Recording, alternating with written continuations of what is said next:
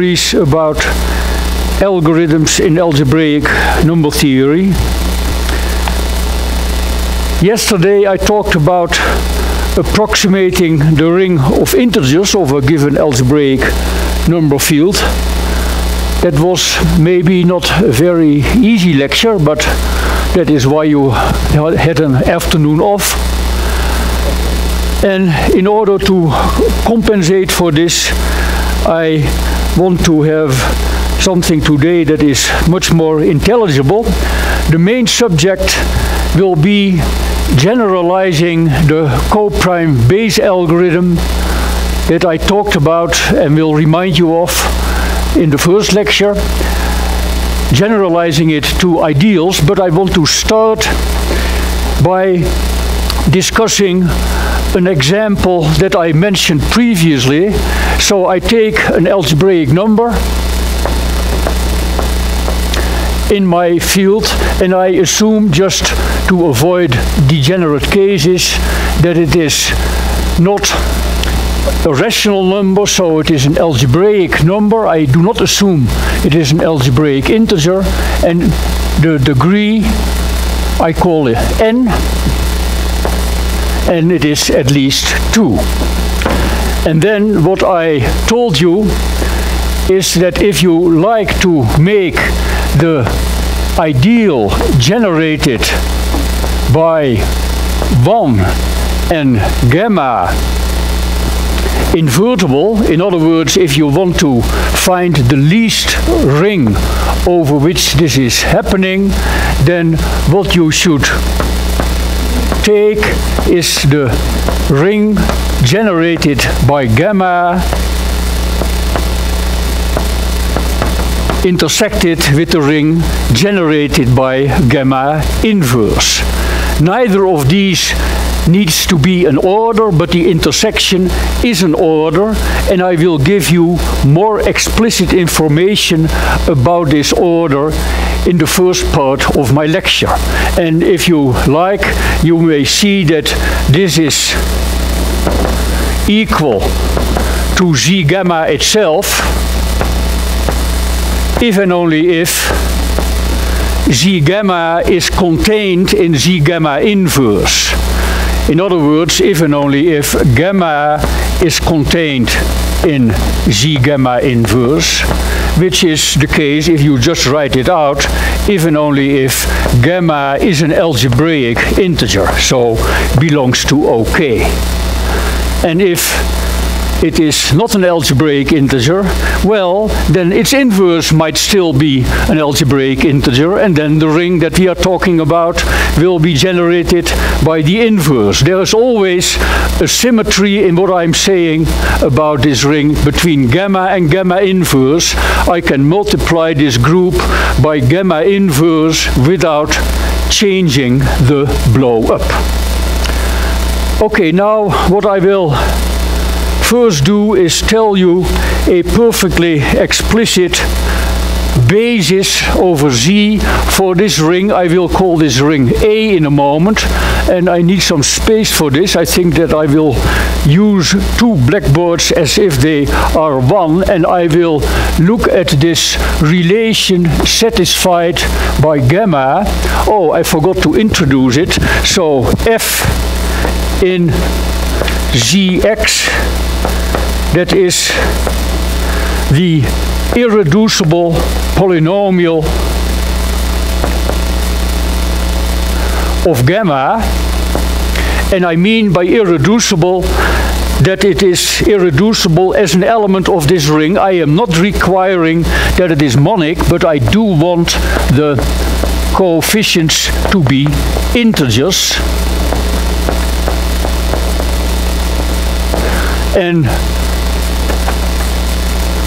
being irreducible, F will not be divisible by any prime number, so that means that the GCD of the coefficients is equal to 1. The AI generate Z as a group. So I'm now writing down this relation for gamma, and that is given by the vanishing of this polynomial, and this is equal to 0, but I will give it a further special name, namely Pn, because it is an expression of degree n. And on this blackboard I do the corresponding things for gamma inverse, but I do it in the other order, and you will see what I mean by that. So I just write down the last coefficient, and that is a expression of degree 0, and therefore I call it Q0. And then Pn minus 1 I get by dividing this expression by gamma, so that is an to the gamma plus n minus 1, and then you keep going, an minus 1, gamma n minus 2, and at the end, well, there's the a1 gamma, and I stop at the A1 because on this blackboard I do not like to have negative powers of gamma, but they are happy to appear on the other blackboard, and I repeat the last term, and then I have A0 to the power gamma inverse, which I call Q1 because it is of degree 1 in gamma inverse. And in this way you continue. So let me write down at the end what you see here. You have P1, which is an gamma plus an minus 1. Here we have an minus 1 plus, well, and then you keep going until you have an expression of degree n minus 1 in Q inverse, so that is my Qn minus 1. And the last thing, that is simply the leading coefficient of my polynomial f, and here we get the this is an, sorry about that, the leading coefficient is an, and here you get the relation satisfied by gamma inverse, which is simply the same polynomial read backwards. So that is Qn, which is 0. Okay. Now, one of the easy observations here that we are generalizing is that if you look at this gamma, well, it need not be an algebraic integer. It will be an algebraic integer if and only if that leading coefficient an is equal to +1 or -1. But in the general case, this an will not be 0 because f is of degree n, and it is very easy to show that if you multiply gamma by an, so that is this expression here, then that is an algebraic integer, and therefore also this p1 is an algebraic integer, and this p1 is p0. Okay, and actually all these p's are algebraic integers, and we look at the group they generate, and I call it capital D. So capital D is generated by these n+1 elements, but I can omit the first one, which is 0, and all the others, they have different degrees in gamma, so they will be linearly independent over the rationals, and I get therefore a direct sum of the z times pi. That is a group, and it is called D because at a certain moment it will play the role of a denominator, the denominator of my gamma. Okay, that is something that will become clear. Here I do the symmetric thing. That is just the same story with gamma inverse in the place of gamma. And that is called n because it is the numerator of gamma, as you will discover. And if you interchange gamma and gamma inverse, then clearly numerators and denominators switch place. Why is the sum direct? What is the question? Why is the sum direct? Why is the sum direct? The sum is direct because all these expressions as polynomials in gamma have different degrees. And gamma has degree n, so in the number field, the powers of gamma are linearly independent from the 0th one up to the n minus first one. And since the an are non-zero, is non-zero, these are also linearly independent, right? Okay, good, thanks. And the a naught is also non-zero because gamma is not zero. Gamma is of degree at least 2. So the same story is valid on the other blackboard. Okay. Now there is one thing that we should observe, and that is that if you add one of the p's that you see on this blackboard to the q that is sitting in the same line, then you see, well, the top line, this one is 0, and here you get a0.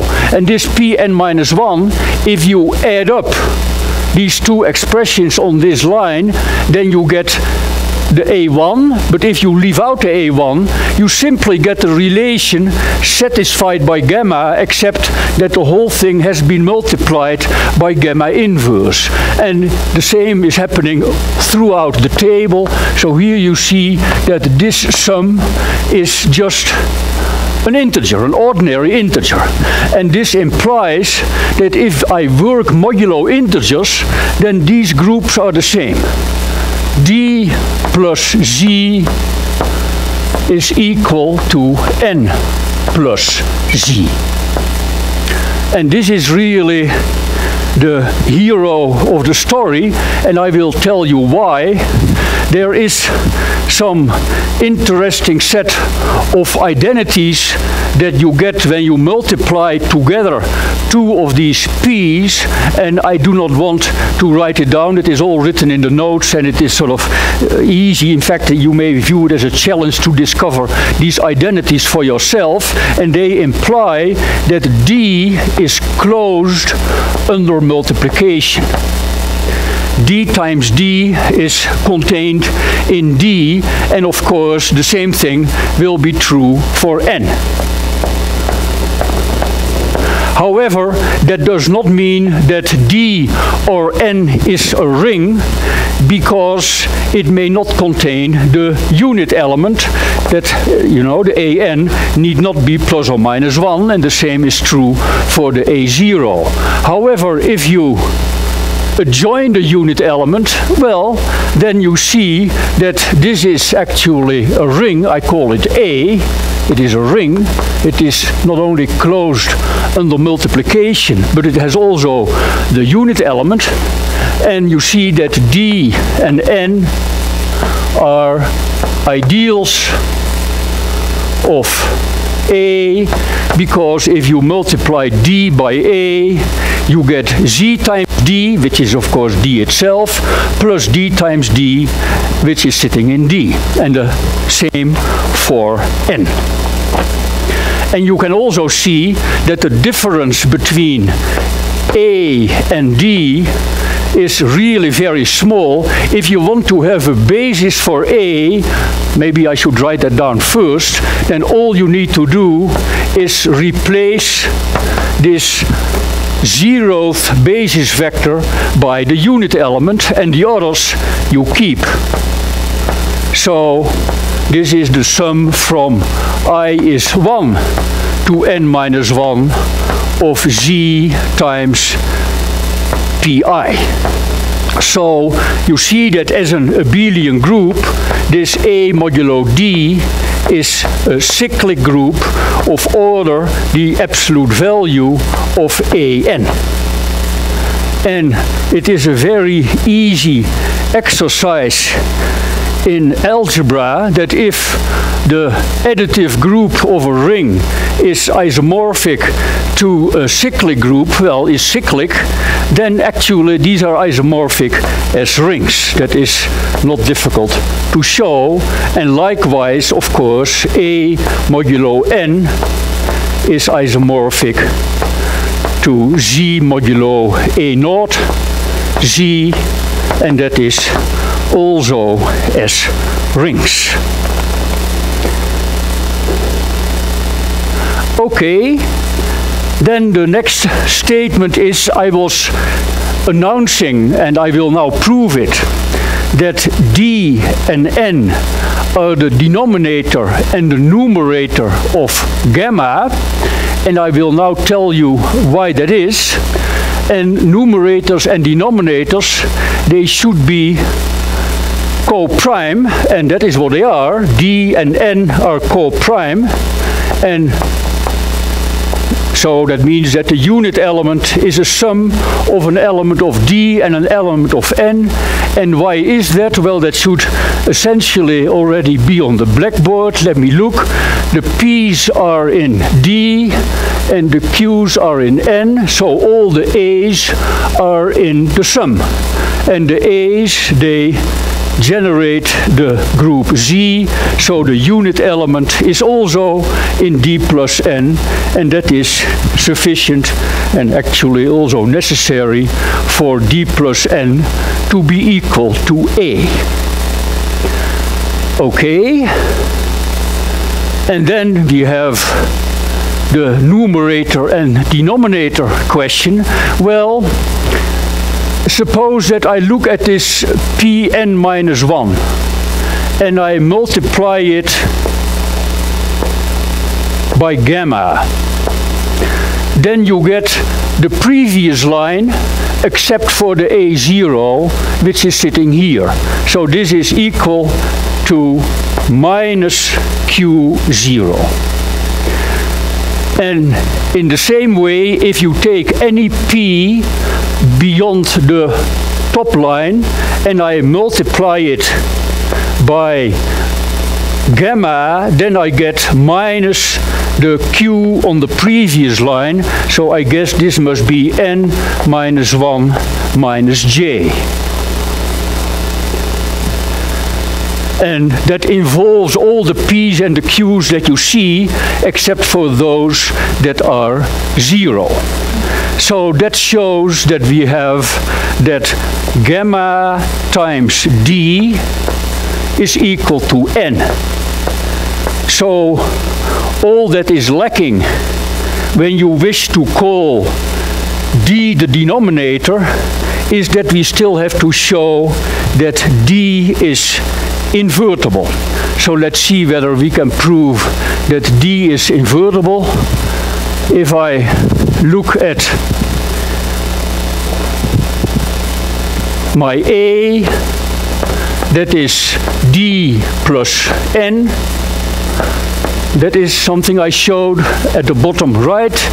And N is gamma D, so that is D plus D gamma. And that is the same as D times the ideal that we actually were motivated in. This is the ideal that we wanted to make invertible by blowing up. Because A is the blow up. This is, I didn't say that yet, but there is an argument which is in the notes and which is a little bit fiddling essentially with Gauss's lemma on polynomials over Z, which enables you to show that if you can write an element in my field both as an integer polynomial in gamma and as an integer polynomial in gamma inverse, then actually it will be a linear combination of these elements that form a basis of A. That is something in the notes. It is not difficult, but I don't want to spend our time actually proving this. So this is the thing that we wanted to be invertible, and lo and behold, it is invertible. The inverse is D, and that also shows that D is invertible. So you see also now that the same is true when I interchange the roles of gamma and gamma inverse, which is actually gotten from the previous line upon division by gamma.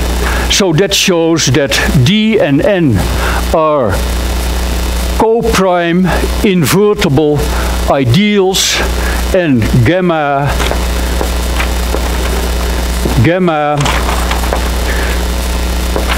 the ideal generated by gamma is their quotient, the numerator divided by the denominator.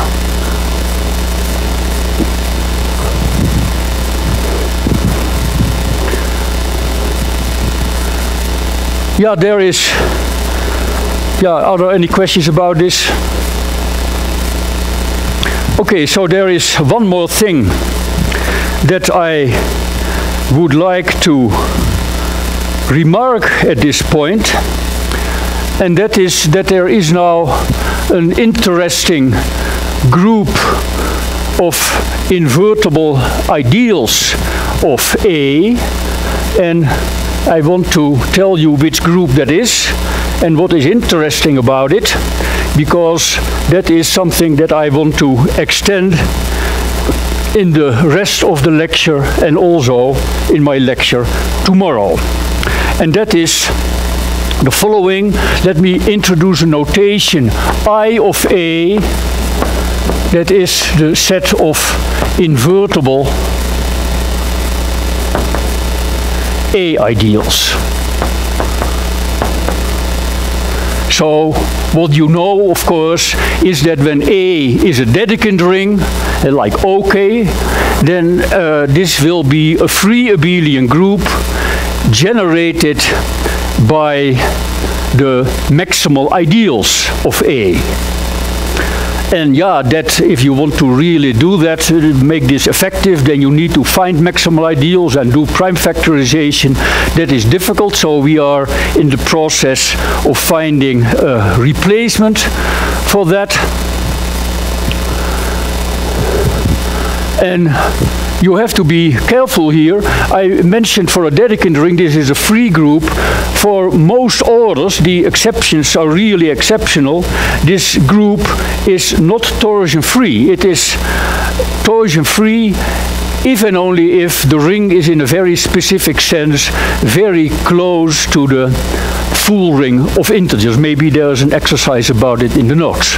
Otherwise we can invent one for you. So this is sort of a group that you may not have as much control over as in the case that A is equal to OK. But in our situation there is an interesting subgroup here, and that is generated by D and N.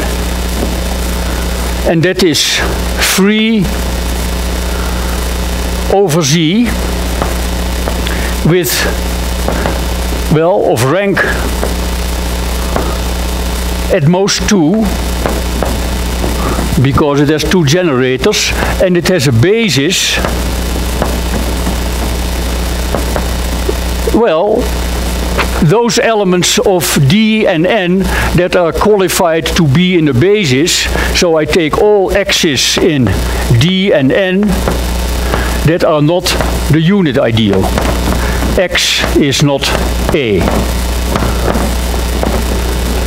So if gamma and gamma inverse are both algebraic integers, so gamma is a unit, then the rank is 0. If gamma is an algebraic integer but its inverse is not, then N is a basis and there is no denominator. The other way around, for gamma